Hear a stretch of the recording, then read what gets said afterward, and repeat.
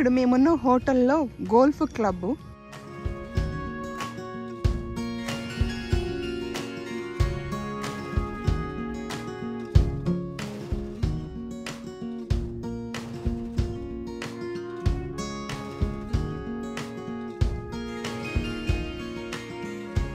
ఈ ఫ్లాగ్స్ బాగున్నాయి.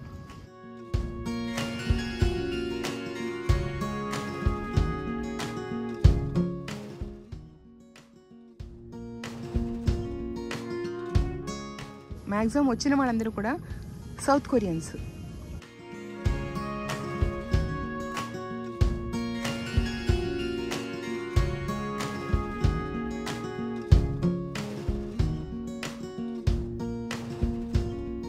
ఈ గోల్ఫ్ క్లబ్ దగ్గర ఉన్న కొబ్బరి చెట్లు అన్ని కొబ్బరి బొండాలతో ఎలా బాగున్నాయి కనిపిస్తున్నాయి చూడండి.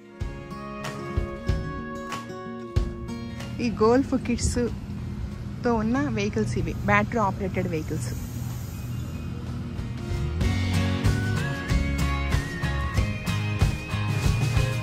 డిఫరెంట్ గేమ్ యాక్టివిటీస్ కండక్ట్ చేస్తున్నారు. వీళ్ళకి బాల్ని కింద పడకుండా పాస్ చేసుకుంటున్నారు.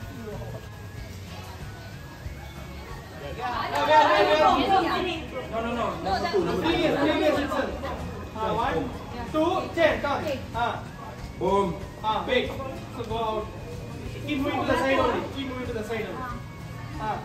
Boom. Okay. So that is gone. So from here you have to move. Move forward. Move forward. Boom. Okay. So you have to come. ఈ ట్రాన్సిట్ వల్ల నేను మీ అందరికీ చెప్పాలనుకుంది, లగేజ్ యాక్చువల్గా ఇంటర్నేషనల్ ట్రాన్స్పోర్టేషన్లో 20 kgs లగేజ్ బ్యాగ్ వేస్తారు, 7 kgs మన hand baggage ఉంటుంది. నేను నా మొత్తం డ్రెస్సెస్ అన్నీ లగేజ్ బ్యాగ్లో వేసేసాను. ఈ ట్రాన్సిట్ ఇన్ బిట్వీన్ స్టేజ్ మేము ఎక్స్పెక్ట్ చేయలేదు. అనుకోకుండా ఇది వచ్చింది కాబట్టి కంపల్సరీ మేము ఇక్కడ ఉండాల్సి వచ్చింది. లక్కీగా నిరుపమ డ్రెస్సెస్ ఉన్నాయి కాబట్టి నేను ఇలా రెడీ అయ్యాను, కానీ అదర్వైజ్ అదే డ్రెస్తో 3 days ఉండాల్సి వచ్చేది. అందుకని మీ అందరికీ నేను ఇచ్చే సజెషన్ ఏంటంటే, ఒక ట్రావెలింగ్కి వెళ్తున్నప్పుడు మన హ్యాండ్ బ్యాగ్లో కంపల్సరీ ఇంకొక పేర్ ఆఫ్ డ్రెస్సెస్ ఉండేట్టుగా చూసుకోవాలి. ఇది నాకు సెకండ్ టైం ఎక్స్పీరియన్స్. ఆల్రెడీ ఒకసారి నెల్లూరు జర్నీలో అయ్యింది. ఇది నేను మీ అందరికీ చెప్పాలనుకునే సజెషన్. ఫైనల్లీ మా ట్రాన్సిట్ అయిపోయి ఈ మలేషియన్ ఎయిర్పోర్ట్కి వచ్చేసాం. ఇప్పుడు 7:30కి మాకు న్యూజిలాండ్ వెళ్ళే ఫ్లైట్ ఉంది. ఆ ఫ్లైట్లో 16 మెంబర్స్, టోటల్ 16 మెంబర్స్ న్యూజిలాండ్ వెళ్తున్నారు.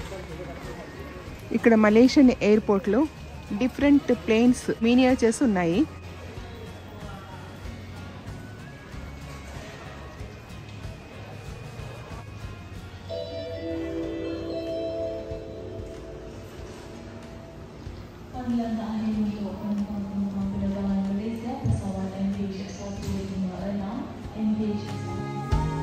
క్రిస్మస్ టైం అయ్యేటప్పటికి ప్రతి ఎయిర్పోర్ట్లోనూ ఈ క్రిస్మస్ ట్రీస్ కనిపిస్తున్నాయి.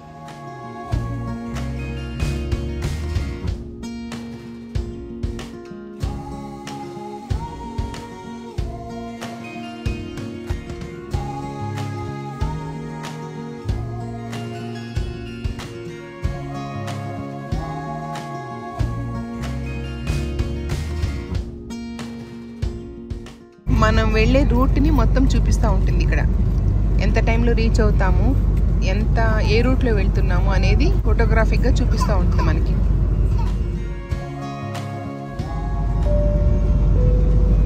ఒక రూకి 4 + 2 + 2 ఇంత పెద్ద ఫ్లైట్లో వచ్చాం. ఫైనల్లీ 9 hours జర్నీ తర్వాత ఆక్లాండ్కి వచ్చేసాం. ఆక్లాండ్లో ఎయిర్పోర్ట్లో ఇది మేము వచ్చిన ఫ్లైట్. ఇది ఎయిర్ న్యూజిలాండ్. ఇది మేము వచ్చింది మలేషియన్ ఎయిర్లైన్స్.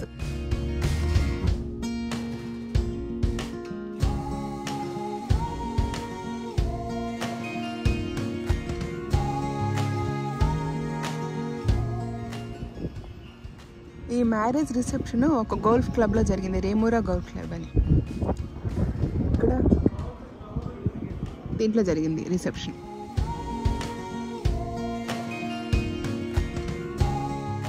ఫస్ట్ టైము ఇంత లాంగ్ జర్నీ చేయడం అనేది. 10 hours ఇక్కడ కౌలాలంపూర్ నుంచి ఆక్లాండ్కి, మళ్ళీ కౌలాలంపూర్ నుంచి మన హైదరాబాద్కి 4 hours. అంటే ఇప్పుడు ఈసారి ఎప్పుడు లేనిది ఫ్యామిలీ మెంబర్స్ కాకుండా ఫ్రెండ్స్తో పాటు జర్నీ చేశాను నేను first time. Nirupama, Nagendra and Nagendra wife మాలతీతో maximum మేమందరం గ్రూప్లో వెళ్ళాము. తర్వాత శారదా, వివేక్ వచ్చారు. అలా ఈ గ్రూప్లో ప్రభుదాయాలు వాళ్ళ family members are friends almost ఒక 10 మెంబర్స్ మేము కంబైన్ టుగెదర్ ట్రావెలింగ్ చేస్తాము. దీంట్లో 2 days మ్యారేజ్ కానీ అయింది, కానీ రిమైనింగ్ 10 days ఆల్మోస్ట్ ట్రావెలింగ్లోనే అయిపోయింది. అంటే ప్రభుదాలు మా కోసం ఒక 6 months నుంచి ఏ ప్లేసెస్ చూస్తే బాగుంటుందని చెప్పని తను ప్లాన్ చేసి ఆ ప్లాన్ ప్రకారం మాకు చెప్తూ ఉంటే ఆ ప్లేసెస్లో రిజర్వేషన్స్ ఉన్నవన్నీ ముందు ప్రయర్గా బుక్ చేసుకుని చేయబట్టి ఇంత సిస్టమేటిక్గా అయిందనిపించింది ఈ జర్నీ. వితిన్ 10 daysలో మ్యాక్సిమం ప్లేసెస్ చూసాము. దీంట్లో అన్నిటికన్నా నాకు బాగా నచ్చింది క్వీన్స్ టౌన్. బాగుంది. అంటే మేబీ అక్కడ మేము కొంచెం టైం స్పెండ్ చేసాం కాబట్టి బాగుంది. కానీ ప్రతి జర్నీలోనూ ట్విస్ట్లు ఉంటాయన్నట్టుగాను ఈ జర్నీ స్టార్ట్ అవడమే ట్విస్ట్తో స్టార్ట్ అయింది. అట్ ద సేమ్ టైం మధ్యలో క్వీన్స్ టౌన్లో కొంతమంది మాతో ఉన్న మెంబర్స్ వన్ డే వాళ్ళకి ఫ్లైట్ డిలే అయ్యి వెదర్ ప్రాపర్గా లేదని చెప్పి డిలే అవ్వబట్టి వాళ్ళ వల్ల మళ్ళీ వన్ డే ప్రోగ్రాము మళ్ళీ కొంచెం డిస్టర్బ్ అయింది. ఇవన్నీ కూడా చిన్న చిన్న ట్విస్ట్లు ఇవన్నీ ఫేస్ చేస్తూ ఈ జర్నీని కంప్లీట్ చేసాము. ఆ జర్నీ రిలేటెడ్ ఇవన్నీ కూడా మీకు 1 by 1 చూపిస్తాను. మేబీ ఒక కంట్రీ ప్రాస్పరస్ అవ్వడానికి neatness is the first thing. అలా ఆక్లాండ్లో మెయిన్ నీట్గా, అంటే ఈవెన్ ట్రైన్లో కూడా వాళ్ళు ఎక్కడికక్కడికి డస్ట్ని కలెక్ట్ చేయడం కోసం ఒక 1/2 hour కోసం తిరుగుతూ ఉన్నారు. అలా బాగుంది ఈ జర్నీ. అలానే రోడ్ సెన్స్, రోడ్ ట్రాఫిక్ రూల్స్లో ఏమాత్రము ప్రాపర్గా ఫాలో అవ్వకపోతే ఆటోమేటిక్గా వాళ్ళకి పనిష్మెంట్ ఉంటుందంట. పనిష్మెంట్ అంటే ఇప్పుడు లైసెన్స్ ఇవ్వడం అవ్వచ్చు, ఆర్ పర్మనెంట్ రెసిడెన్స్ ఇవ్వడం అవ్వచ్చు, ఆర్ వీళ్ళకి పనిష్మెంట్స్ ఇంపోజ్ చేయడం అవ్వచ్చు. ఇలాంటివన్నీ కూడా బాగా స్ట్రిక్ట్గా ఇంప్లిమెంట్ చేస్తారంట ఆక్లాండ్లో. అందుకనే వాళ్ళు డ్రైవింగ్ చేసే వాళ్ళు చెప్తున్నారు, క్యాబ్ డ్రైవర్స్ లాంటి వాళ్ళు చెప్తున్నారు, ఇక్కడ work is the main thing, dignity of labour. అంటే ఎవరైనా సరే వర్క్ చేయడమే ఇంపార్టెంట్, అంతేగాని తక్కువ ఎక్కువ అనేది లేదు అనేది. అలా వర్కింగ్ అవర్స్లో వాళ్ళు వర్క్ చేసుకోవడము, రిమైనింగ్ టైంలో ఫుల్ ఎంజాయ్ చేస్తున్నారు అనిపించింది. అంటే రిలాక్స్ అవ్వడం, ఒక డిఫరెంట్ లైఫ్ స్టైల్ని చూశాను. అంటే మేబీ ఒక కంట్రీకి వెళ్ళి అక్కడ వాళ్ళ లైఫ్ స్టైల్ అబ్జర్వ్ చేయడం అనేది ఇట్స్ ఎ డిఫరెంట్ ఎక్స్పీరియన్స్.